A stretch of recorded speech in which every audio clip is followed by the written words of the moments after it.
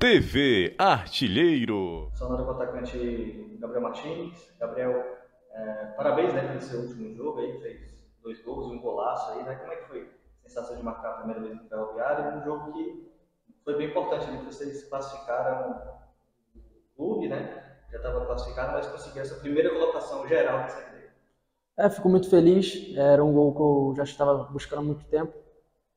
Foi mais alívio mesmo na hora e fiquei muito contente pelo jogo.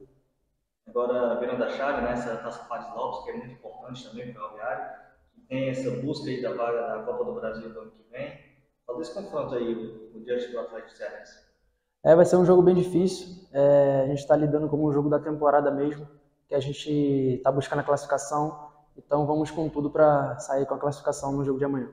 Tá de Presidente Vargas tem sido um trunfo para o Ferroviário desde o início do ano, né?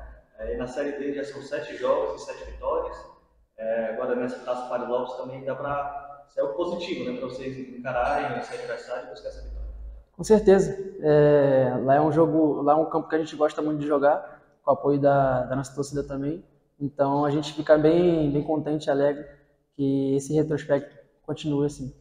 É um estilo de campo que ajuda a equipe e ajuda o seu desenvolvimento também, né? Você é um jogador rápido ali, né? Então tudo facilita e ajuda e propicia, né? Para jogadas individuais, chutes a gol e balançar a rede. Com certeza, o gramado ajuda bastante.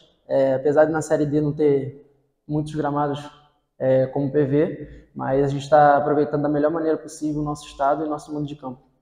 Certo, que foi pouco tempo, né, de um jogo aí no final de semana. Agora, o que deu para o Paulinho trabalhar ali com vocês? Foi mais na base da conversa, posicionamento, como é que foi? Não tem muito tempo de trabalho, né, de um jogo para o outro, mas ele conversou bastante com a equipe e a gente também já entende a filosofia de trabalho, então a gente já está bem concentrado para fazer o melhor jogo da temporada.